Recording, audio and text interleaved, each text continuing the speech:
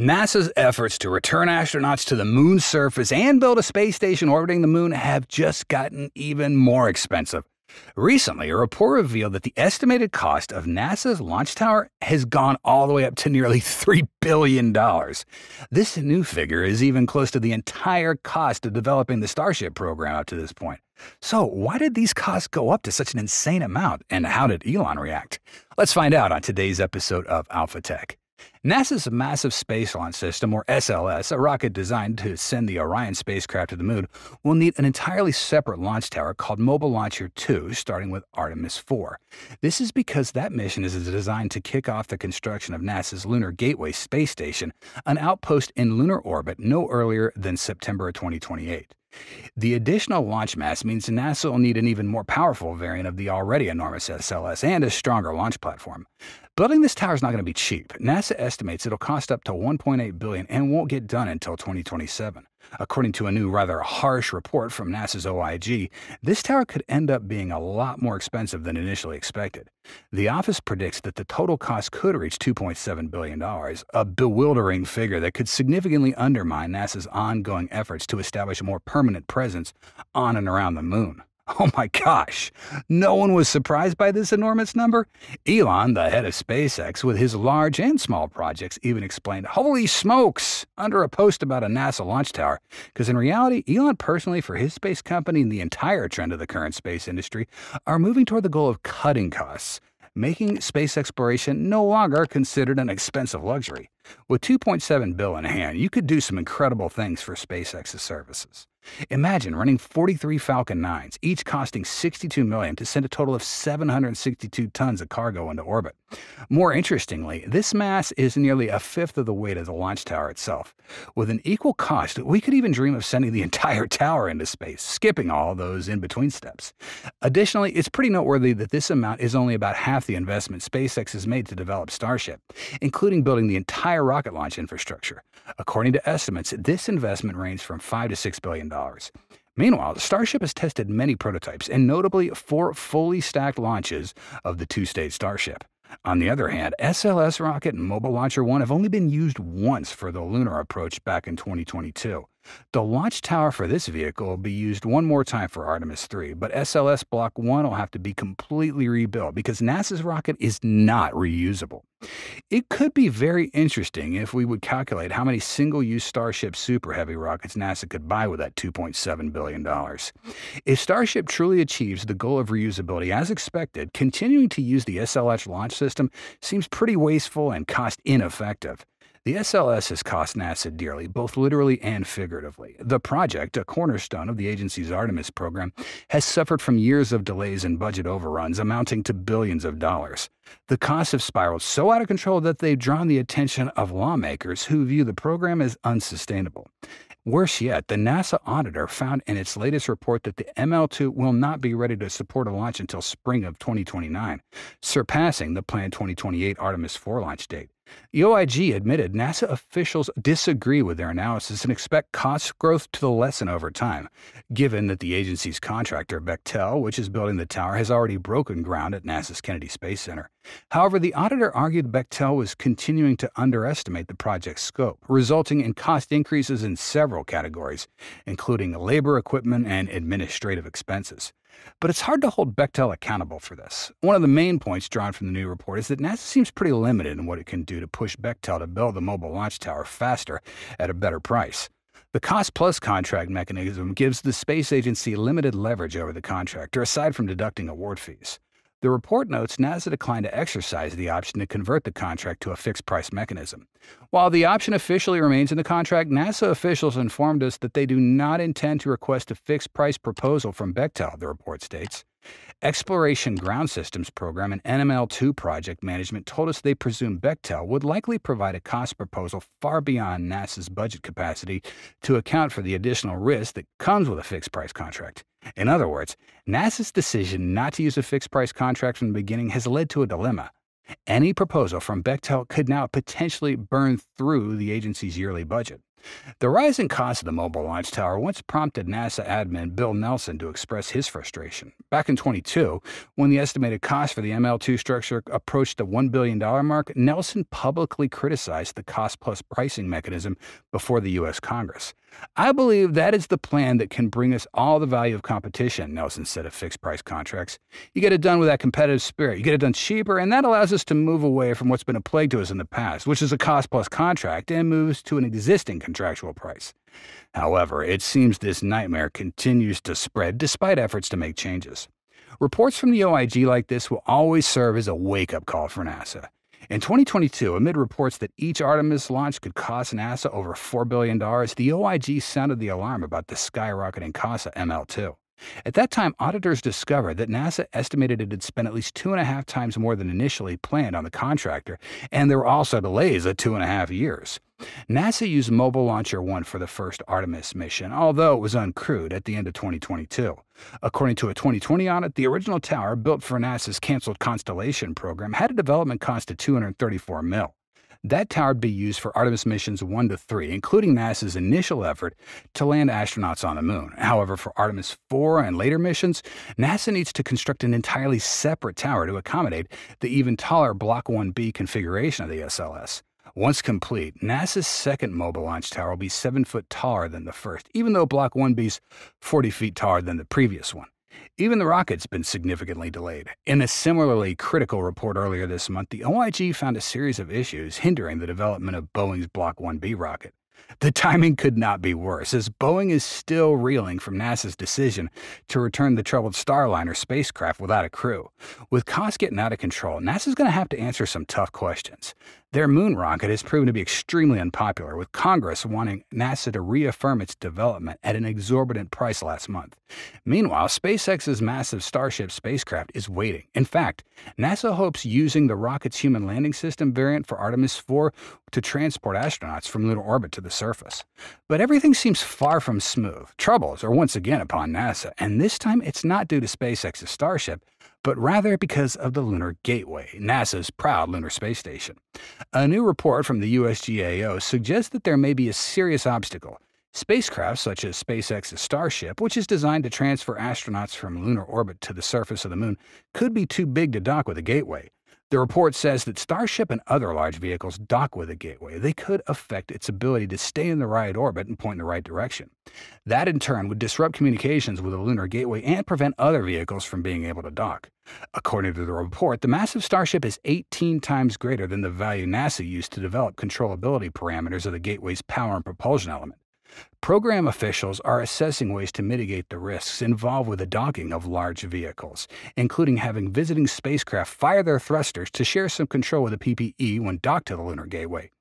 Even if they find a resolution that works for moon missions, the issue poses a greater risk to the Gateway's ability to support future missions up to Mars. Lunar Gateway has been touted as a way for NASA to chart a path for the first human missions to Mars by acting as a staging area for spacecraft on the way to the Red Planet. Its difficulty in hosting large vehicles, however, could throw all that for a loop. Moreover, Gateway's designed for a 15-year life cycle, meaning it could be wrapping up its time in space just when missions to Mars start kicking off.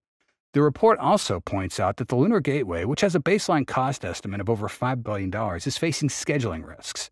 To begin operations for the Gateway, NASA needs to pull off a complicated series of events across 7 of its programs, as well as the different contractors that support those programs, according to the GAO report. Gateway needs to be in orbit a year before the launch of Artemis IV, but the report found that its current baseline capability is to launch in 2027, 3 months behind schedule. The report suggests that NASA's undertaking of the Gateway is overly complex and that it may not be able to fulfill one of its primary goals, which is to support missions to Mars. It's a bad sign for a project that's key to NASA's ambitions over the next decade and beyond. The road back to the moon is pretty difficult, but it's strange that NASA seems to be making it even harder. Do you remember the Lunar Gateway? You could be forgiven if you don't, as the program is still under consideration by NASA planners, and it's still not entirely clear of what the purpose of the Lunar Space Station is. Notably, this project's recently been found to have a lot of serious issues, starting with its most basic functions. Moreover, its progress is tied to a rocket notorious for delays, high costs, and technical problems, the SLS. Is it time to cancel them? Is SpaceX's Starship being considered as the solution? Lunar Gateway, formerly known as Deep Space Gateway when it was first envisioned during the Obama years, and later as the Lunar Orbital Platform Gateway, is planned for an elliptical orbit of the Moon and, as its name suggests, will serve as gateway to the lunar surface. Astronauts aboard Orion will dock at the Lunar Gateway and transfer to the Human Landing System, or the HLS as we know it, for the remaining journey to the Moon's surface. NASA chose to retain Gateway and repurpose it for Artemis primarily because Orion can't enter low lunar orbit or leave after completing its mission. Orion can dock with Lunar Gateway in a highly elliptical polar orbit, flying 3,000 kilometers above the Moon's North Pole and about 70,000 kilometers above its South Pole. HLS will depart from the Lunar Gateway and land on the Moon's surface. After the surface mission is done, HLS lifts off and docks with the Gateway, and the crew will transfer back to Orion to return to Earth. Meanwhile, Lunar Gateway will be a base where HLS will get refurbished and refueled. Originally, the Lunar Space Station was expected to launch in 2022, but unfortunately that did not happen, and now, according to a new report from the GAO, NASA doesn't expect to launch the initial components of the Gateway until at least December 2027. The estimated baseline cost is a little over $5 billion. NASA's current plan envisions the Gateway as part of the Artemis IV mission, which is now scheduled for September 2028. Unfortunately, the Gateway's current launch target is 3 months later than needed to support Artemis IV, the second mission to send humans to the Moon.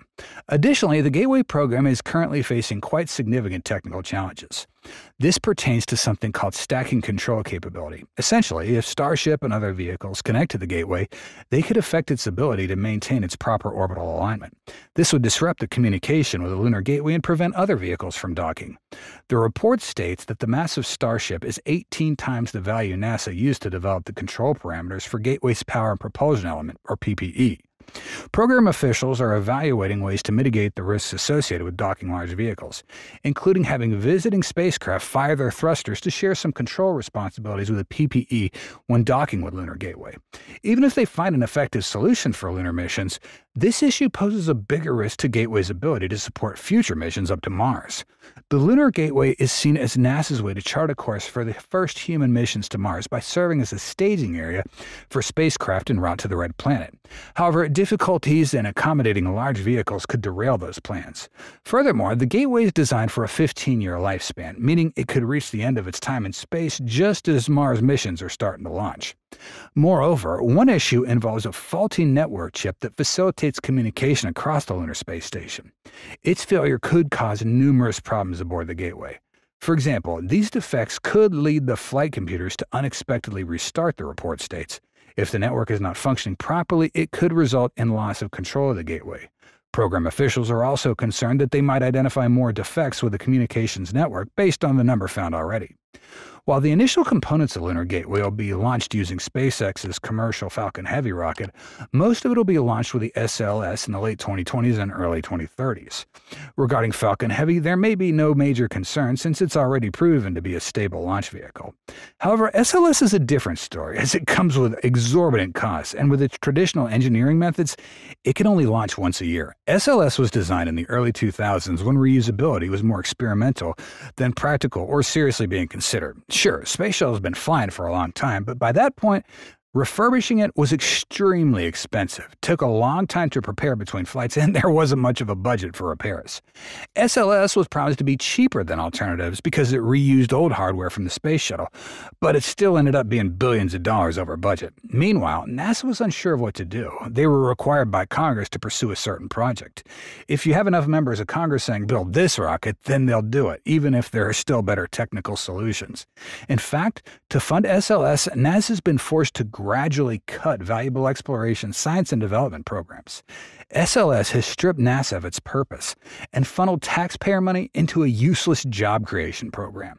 As a result of this reluctant development, after decades of work, the rocket has only flown once as of 2022. Worse yet, in the calendar year 2024, NASA decided not to schedule any launches. Furthermore, it's now facing issues with technical problems due to quality control issues during construction. NASA's Office of Inspector General reported significant problems with Boeing's work on the newer version of the SLS Block 1B. OIG found that the work being done by Boeing, the primary contractor for the SLS core and upper stages, as well as the rocket's avionics at NASA's assembly facility in New Orleans, did not meet international standards or the agency's requirements. This has led to multiple corrective action requests issued by the Defense Contract Management Agency. CARs, which can vary in severity, indicate that the work did not comply with specific contractual requirements. The quality control errors at Michoud were largely due to Boeing not having enough trained and experienced aerospace workers. Boeing's insufficient training and supervision efforts have failed to mitigate these shortcomings, and that raises some serious concerns about the safety and reliability of SLS components. This could cause delays even for the already delayed Artemis IV mission, which is planned for September 2028 and may not be achievable. And naturally, the already high costs will increase even more. The estimated cost for the SLS Block 1B is estimated to reach about $5.7 billion before the planned launch in 2028. This is $700 million higher than NASA's 2023 baseline commitment, which set the cost and schedule baseline at nearly $5 billion. However, NASA can't abandon SLS. With the agency's constantly revised plans and schedules, we can all see their stubbornness. This will require most, if not all, of the SLS's capacity during that time frame, and it may prevent the agency from focusing more on surface activities on the moon. This means that lunar surface exploration, including building a base on the moon, is simply going to get delayed for many more years. I truly feel that integrating SLS launches to assemble Lunar Gateway is an impossible task. Even if they were to get it done, the project would neither be on time nor really that meaningful. The solution to this issue came in April 2021 when NASA selected SpaceX's Starship as the lunar lander. Starship is larger than the proposed Gateway and duplicates many of the power and propulsion capabilities of the Gateway. So if you already have a Starship as part of your lunar architecture, and if NASA's truly focused on lunar surface ops, why would you spend a decade and tens of billions of dollars building the Gateway? All these issues are going to slow progress of Artemis's program. But regarding the Lunar Gateway, we need to reconsider the question posed by John Hubble, the engineer who developed the Lunar Orbit Rendezvous that landed Americans on the moon during the Apollo years. Do we want to return to the moon or not? If we do want to go back to the moon, then it's time for NASA to cancel or at least postpone Lunar Gateway and just move forward. Some people at NASA are arguing that Lunar Gateway, which will serve as a human-operated space station in orbit around the moon, is necessary to test technologies that could support astronauts on their journey to Mars. Considering that the ISS already exists and several commercial space stations are being planned, this argument seems highly questionable. However, if a space station in lunar orbit is indeed required for going up to Mars, it would be reasonable to step back and rethink while clearing it out of the critical path for going back to the moon. For example, a SpaceX Starship could easily be equipped as a lunar gateway. Will anyone at NASA, Congress, or even the White House be willing to take the political heat and cut the Gordian knot?